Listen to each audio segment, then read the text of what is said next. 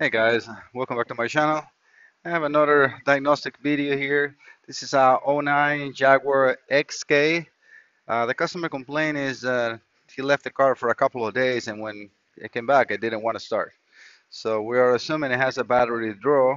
The battery seems to be new and it's a good battery. It's inner state, so it's a good battery.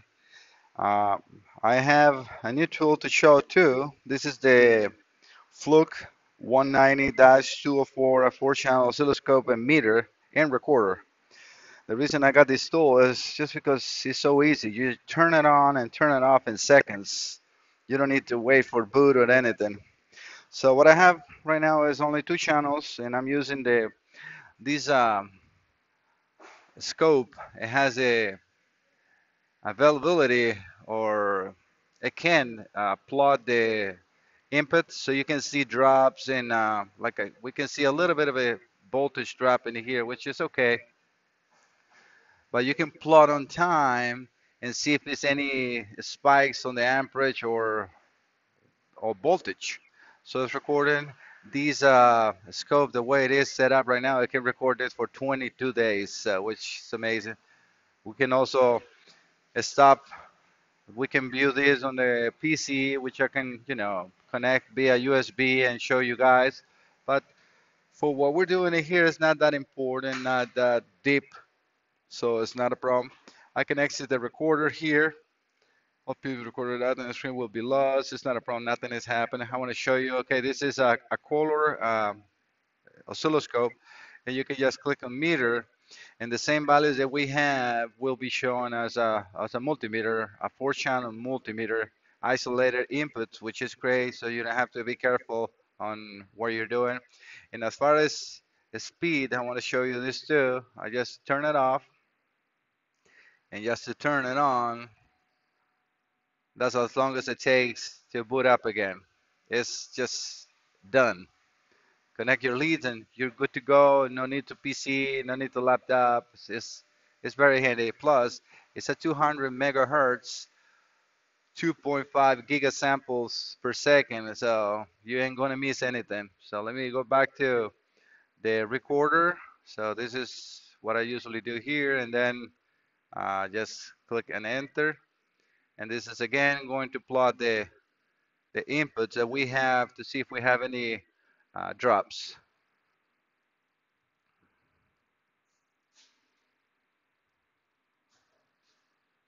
It will have to be major.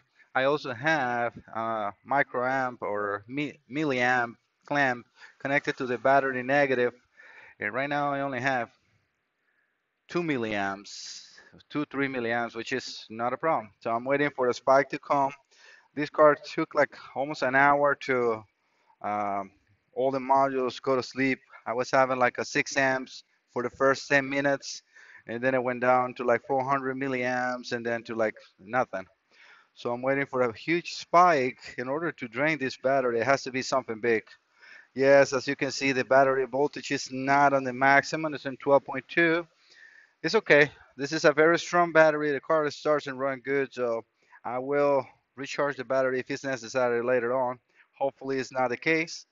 And also, as you can see, the battery is on the back and the trunk. You need to remove the spare tire cover and then this cover, which is this one right here. It's just 4 plugs that you just kind of like unscrew, and it's pretty easy. You have also the DVD player at the back, which was also a concern for me. There might be a drawer in there or so, but everything seems original.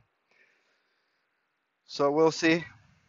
Again, I'm just going to wait on this and see what we have. I probably will upload those files on the PC to so you guys can have a better view of the capture.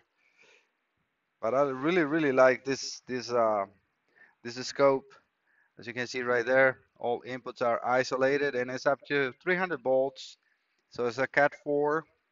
If you need to work in hybrids, they sell this attachment so you can do that. But I have a special meter for hybrids, so I think for what I need, this is perfect. All right, guys, I got disconnected for a little over 2 hours. I didn't actually see anything wrong with it. As far as the small clamp, it's still showing like 6 milliamps. But let's see what the plot has to show us. So right now it's just showing what the window is showing, but I can also click in here and we'll see the whole record. So we're looking at everything, and there is no spikes. The voltage is in 12.5, 12.2, 12.5, which is okay. I mean, that's nothing wrong with that. So I'm gonna talk to my manager, service writer, and see what they want to do because this is not happening, at least not yet. 2 hours is good enough.